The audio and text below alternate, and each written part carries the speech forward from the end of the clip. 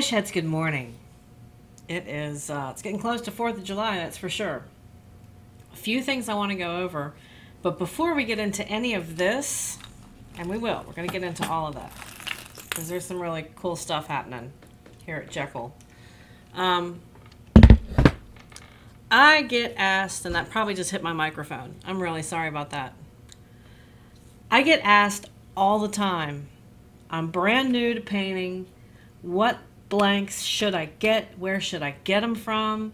All of that. So let's talk about my top picks if you're just starting out. And this is what I would consider the meat and potatoes.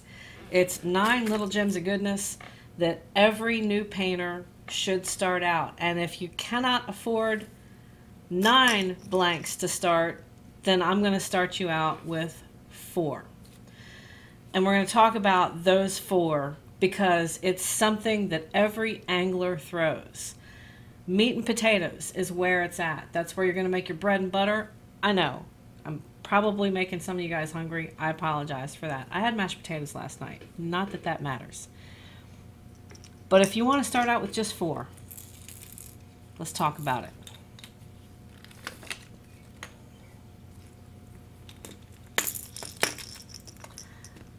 These right here. And the reason it's these and not the jerkbait is because the jerkbait for a lot of anglers is seasonal. So is the popper, but I've caught fish year-round on both of them. But as far as what people want to see, what people want to throw, and what's really cool to paint, this gill-through popper is going to beat the jerkbait every time. I've done better in sales with poppers than I have with jerkbaits. I sell both. I sell both pretty frequently. But as far as what people want to see you paint and what they want to buy and what they want to throw themselves, and folks, it's because of the blow up. When a fish hits topwater, they hit it like nothing else in the world. You can see it, and it's just fantastic. So that's why this is making it into my top 4. But the rest is easy peasy. So obviously a 2.5, obviously a 1.5. And then if you're going to have to choose between a standard pressing that looks like this type of ABS or a pre-foiled, this would be my choice every time. It looks cool. You can do less with it and still come out with a fantastic looking bait. This came from Schultz, but they're also sold on Amazon. They're fairly inexpensive, and I highly recommend them. They swim well. I'm not going to recommend anything for you guys that doesn't swim well because you can paint the best pattern in the world, and if you give it to an angler and it sinks like a rock or it doesn't do what it's supposed to do, then none of that matters. So it has to perform in the water as well as looking cool. So you can do basic shad patterns with this. You can do basic patterns with these 4, and you're going to get some sales. And I'm talking if you're looking to start painting either for yourself or to sell lures. This is my absolute top, and it also covers all the water columns. Yes, these are 2 shallows, but they're the top selling. 1.5s and 2.5 square bills sell more than anything else on the planet. So if you don't include these, both of them, then you're doing yourself a disservice. Okay, so these have to be included. Most of the blanks that you get are going to be Lucky Craft pressings, which means they've got that little smiley face in their gill plate, and it looks like a little Y up there. Can you guys see that right there?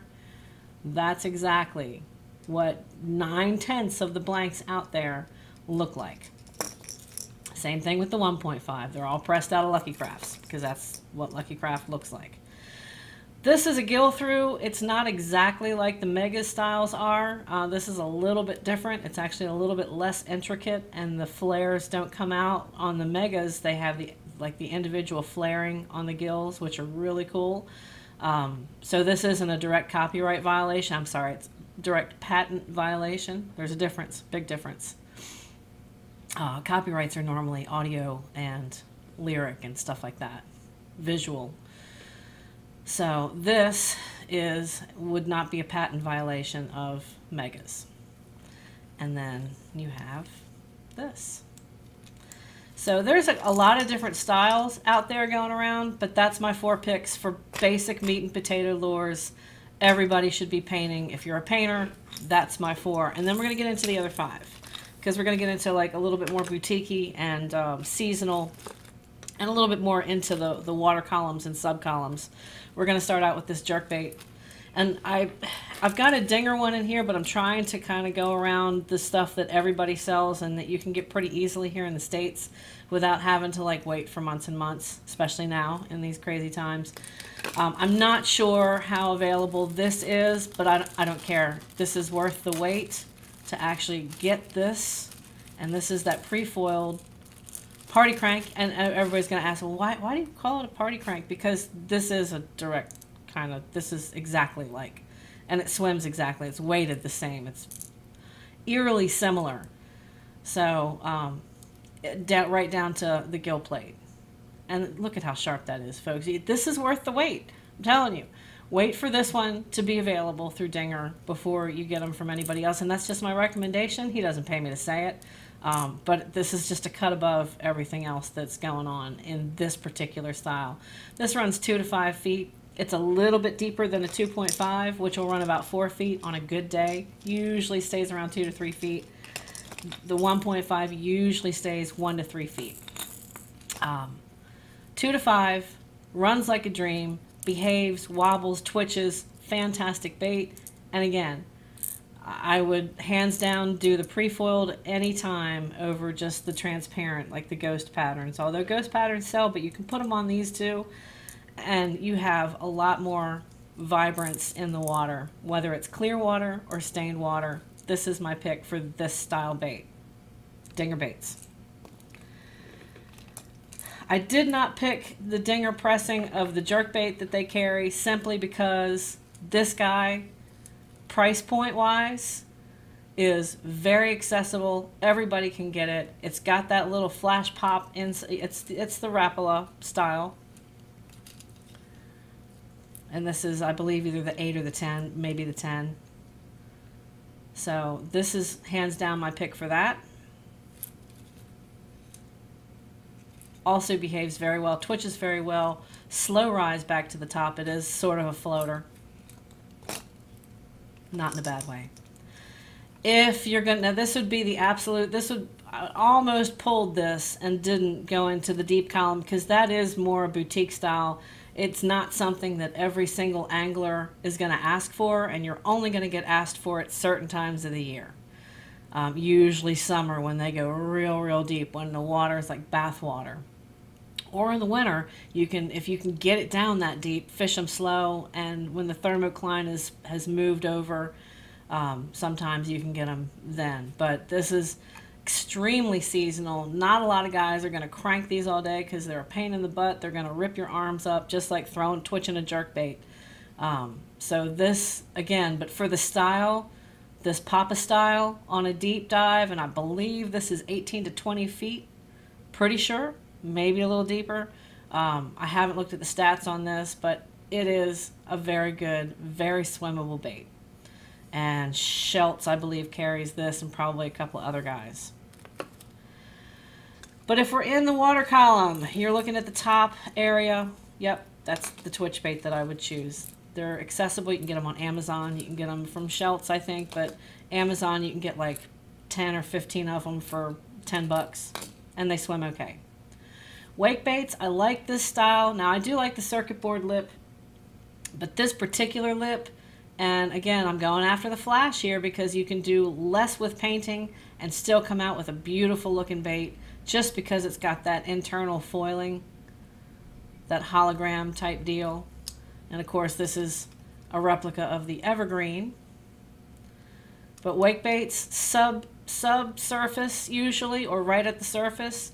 And a lot of people either will feather the trebles on this, or they'll put a mouse tail like I do on a lot of these. Or they'll just run, you can do anything really. You can put 2 hooks, you can do a feathered treble, you can put a rat tail on the back of this. Swims really well. Rat tails actually make it wobble really well. So I do like this style. And again, I think you can get them on Amazon. You can definitely get them from Schultz. You can get them from Backwater. It's either I can't remember if it's, sorry guys, I don't remember which one of you it is. Either Backwater. You just have to look. I'll leave you a list of all the distributors here in the States that you guys can choose from that are reputable.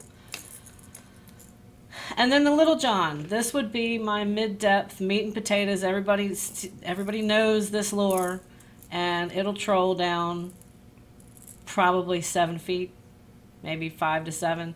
Some of them say 6 to 8. Don't always bring that up a foot. That's just, in my opinion, and for most of the blanks, if it's not the real deal, take about a foot off of its maximum depth, and that's about what you're going to get out of it. Only because they're weighted different. It's not the same quality plastic. If you want the actual swimmers, buy the actual baits, and I always recommend that. But those are my picks for you guys are asking what you should buy.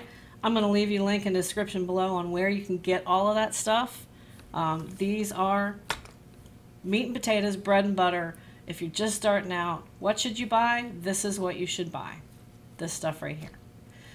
Don't worry about the rest of it till you start getting clientele that's asking for specific stuff. That's what I got on the tips and tricks for you this morning. You guys have a great day. Happy 4th of July weekend. I'm filming this before that, but you're going to get it probably around the 4th of July, Friday or Saturday release, I think. I might release it Thursday. I don't know. When you get it, you get it. Have a great day. Thanks for watching. I appreciate the view, and as always, happy casting. Thanks for watching. Cheers.